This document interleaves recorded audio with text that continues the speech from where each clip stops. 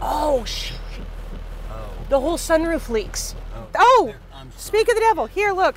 Hey, do you want to hold the cup for him? Look, watch your camera.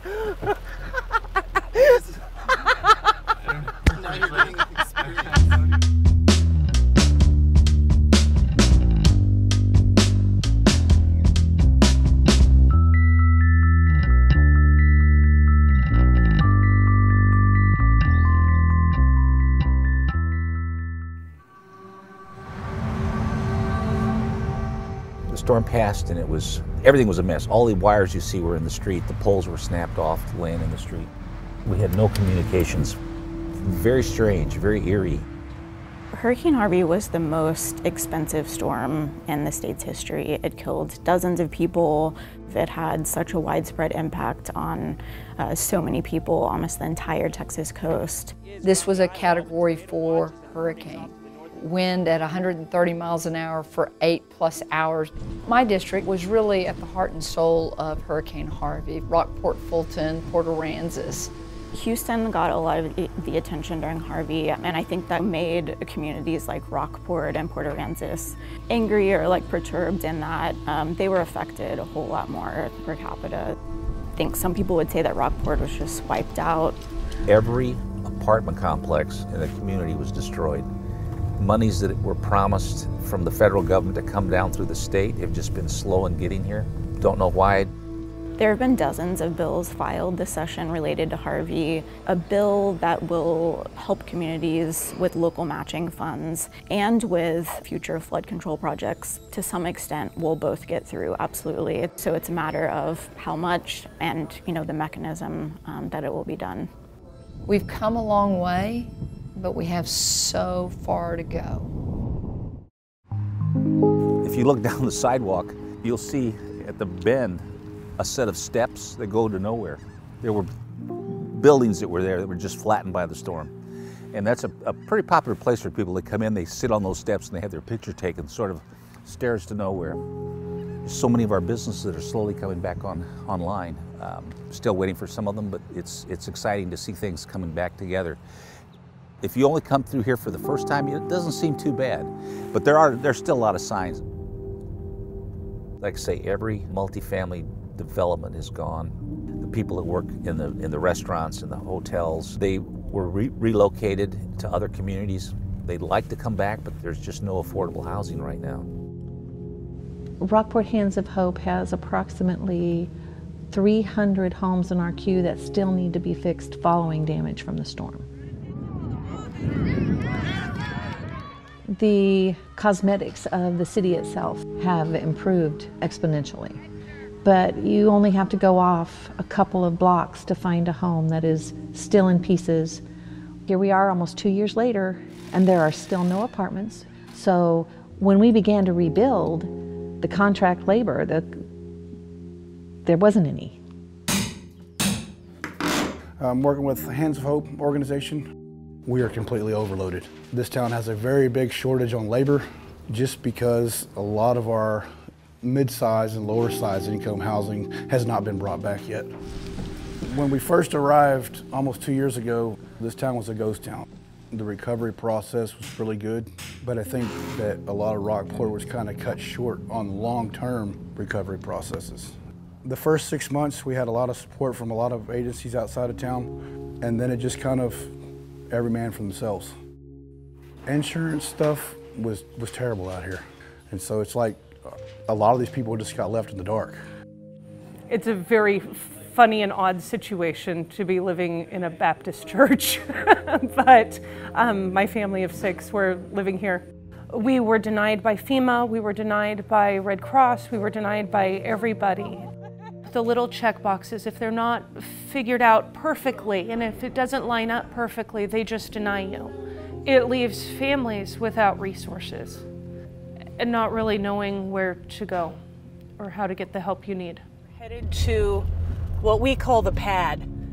It's normally our home, but there's nothing left. So what we had during the storm was our 35-foot fifth wheel that sat there. Oh my goodness, our whole road is flooding. This is our pad, our home. Normally we have a trailer here, We came home on the Sunday after the storm, and I have never in my life seen such destruction. It looked like a bomb went off. It's like every time it rains, there's just this whole new wave of terror that happens because you just don't have enough shelter. Yep. Hold on. Put him in the hat, in the hat.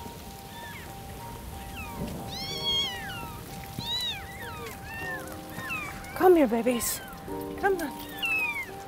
Oh, come on. It's okay. They were drowning. Their toolbox was filling up with water and she didn't know how to move them. Right here, look. I have your babies. I have your babies. In situations like this is why we have PTSD from the rain. She's so happy. You want to go see your babies?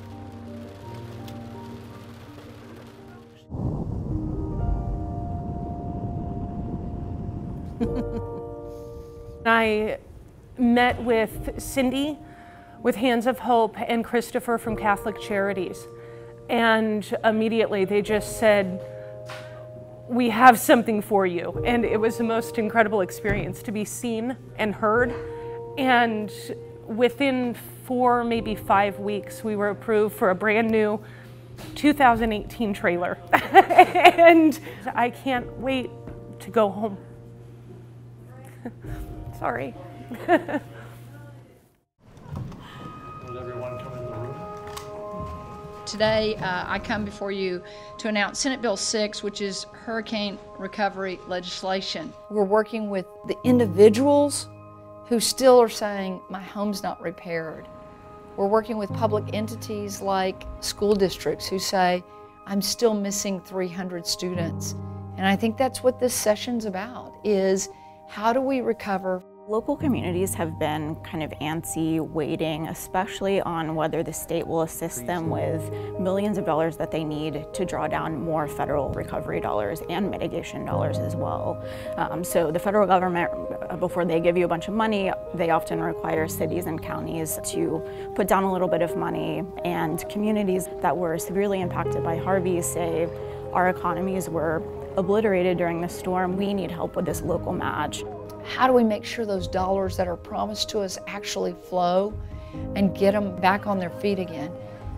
It isn't always just about, we have to throw $1 billion into the devastation from Hurricane Harvey. It's where are you going to put that $1 billion? Start down here. Because if you start down here and you get these people working, then they can help you do the rest to build it up to the top. And the commitment of our leaders in the state, we're with you. We're not going to leave you. We got your back.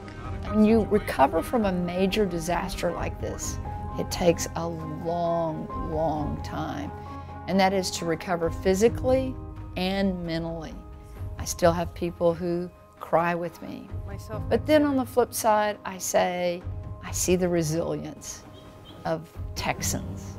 Senator Cole Korst and Representative Jeannie Morrison had just been terrific in helping our area, and they've championed some great bills, but they've got an eye on not putting it back the way it used to be. We've got to build it back better, stronger, more resilient, and that's the goal.